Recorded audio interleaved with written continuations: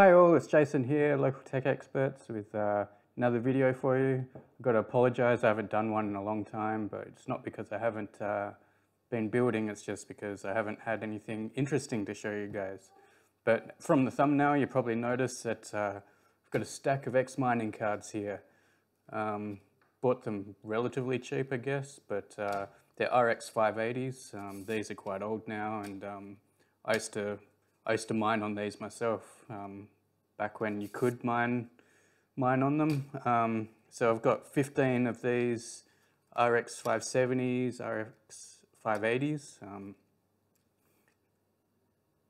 Yeah, so they're a mix of 570s and 580s, plus a few extras. I'm probably not going to deal with these ones right now. These black ones I'm not going to deal with, that's a 1080. But I'm just going to deal with these data land ones here. Going to see how they turn out. I've got a bit of a process for cleaning them. I sort of started testing them, so out of all these 15 here, absolutely none of them show a display. A few of them show let the machine boot up, but all of them don't show a display. So I'm going to put some charts up on screen, show you my process and the progress in if I can get any of these to work, basically. So I'm going to clean them up and get them in some kind of working order. So usually, obviously, mining cards, they have a hard life, so you've got to really spend a lot of time and get them clean and in a working sort of state. But see how we go with this. All right, thanks guys. So here's the cleaning materials. So I've got some microfiber cloths there, a toothbrush, soft bristle, some contact cleaner here, some cleaning vinegar,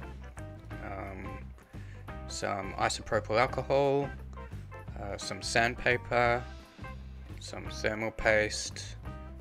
Need quite a lot of that, and I've got some grease here for the fans. I don't end up using that. I use WD-40 because I couldn't get grease in there, but that's pretty much what I need.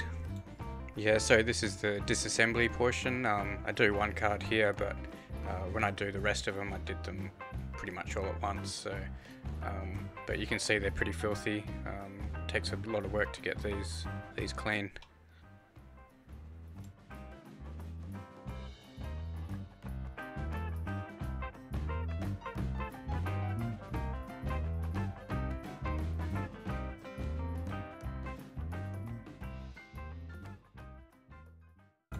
Yep, so a bit of the vinegar there, and sand off the back plates.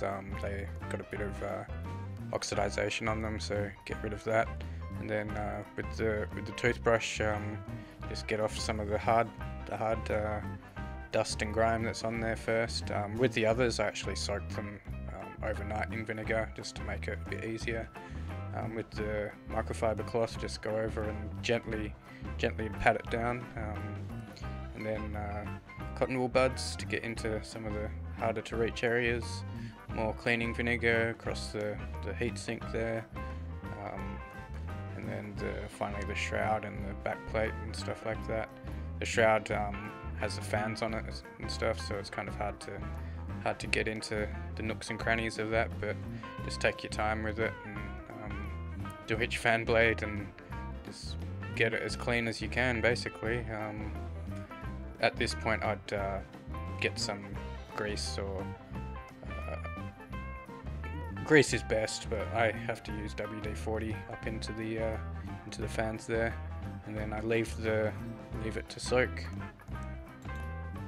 So not quite finished with the cleaning yet. Now, after it's soaked for a little while, I get some sandpaper across it again. Get into all the HDMI ports and stuff like that with the sandpaper. Just lightly, you don't want to strip it too much, but just get them clean. More microfiber cloth and just patting it down. Now completely soak it in isopropyl alcohol because the vinegar leaves a residue when it dries, so you want to get the isopropyl alcohol all over it and soak it really well with that, so that you don't get any shorts on it basically. So just give it a good douse with the alcohol, pat it clean. I'd use a blower to dry it off a little bit there as well. Yep, so now I get the contact cleaner and give that a good spray in the all the display ports there, and get cotton wool bud over it, clean the actual GPU portion of it a bit better, and start reassembling it. So all the screws back in, and then apply some get all the screws back on.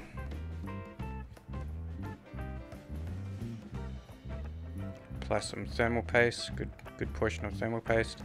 If I had thermal pads to replace those, I'd probably do those too. Here's a quick shot of what it looks like doing all the cards. So after all that, obviously I've got my work cut out for me. So that one I just filmed is this one. I haven't tested it yet. I'd sort of recommend waiting a day just for it to dry out. Don't want to sort of have all that liquid on it and then plug it straight in. Wait at least a day for it to dry out. These ones have not been cleaned yet, so what have I got there? 1, 2, 3, 4, 5, 6, 7, 8, 9. So there's 9 still left to clean, which leaves 2, 4, 5, 6, 7. So 7 are cleaned.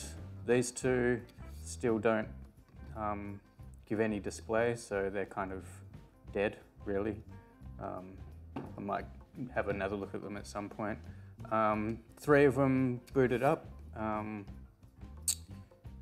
There's a software side to it as well, because X mining cards, they often put custom ROMs onto them, so they are better at mining, but then they're not good. The drivers don't work for them for displaying for gaming. So I had to find the drivers for these, load the driver on there. I'll sort of go through how I did that in a second. But after I put the driver on, I then ran a bench test, and they benched okay. So these ones, I've got 3 there that are cleaned. So my checkbox here is basically cleaned, has a display, has the correct BIOS, and then completed a bench test. 1 hour of heaven benchmark. So there's 3 there that are cleaned and bench okay. These 2 here, I managed to get displaying even without cleaning. So these ones have a display, correct BIOS and bench, but I still need to clean them up. They're pretty filthy.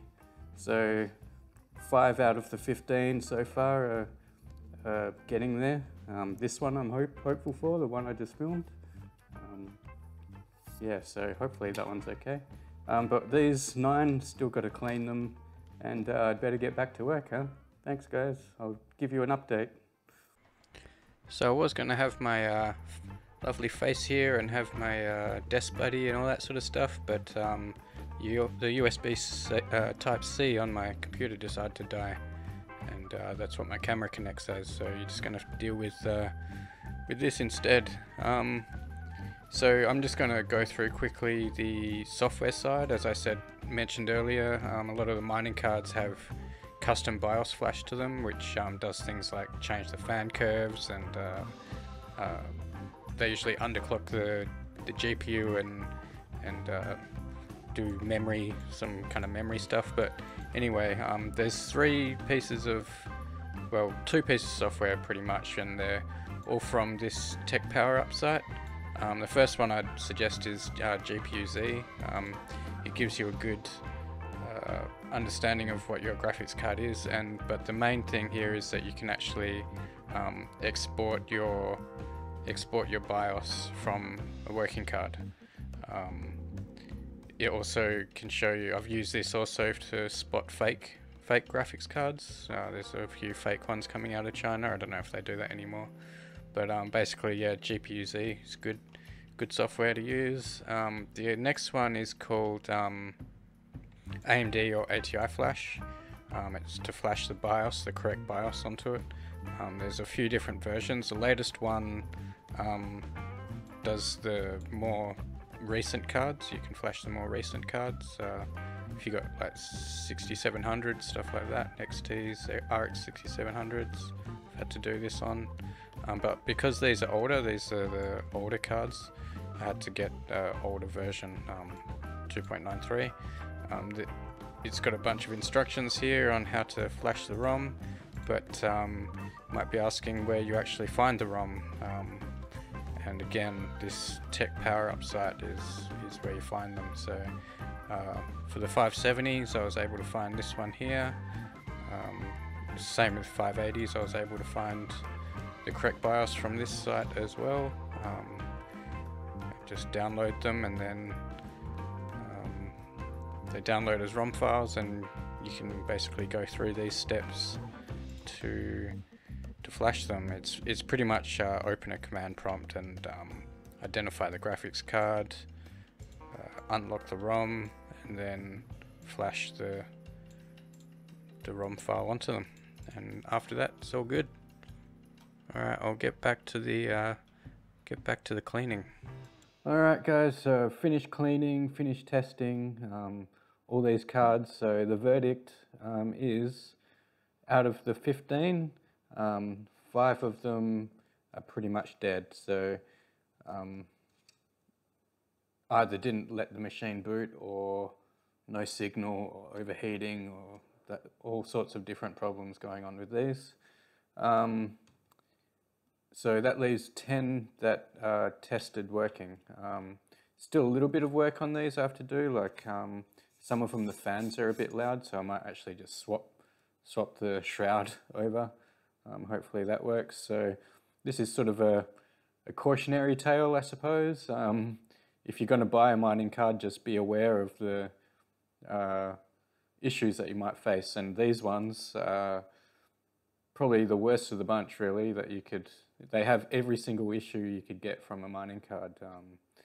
Like 1 in 3 are dead, very filthy, dirty, lots of corrosion, wrong BIOS, all that stuff is what you can expect from buying mining cards. I hope you liked the video. Make sure to hit subscribe and like on this video, it really helps. And I'll catch you on the next one. See ya.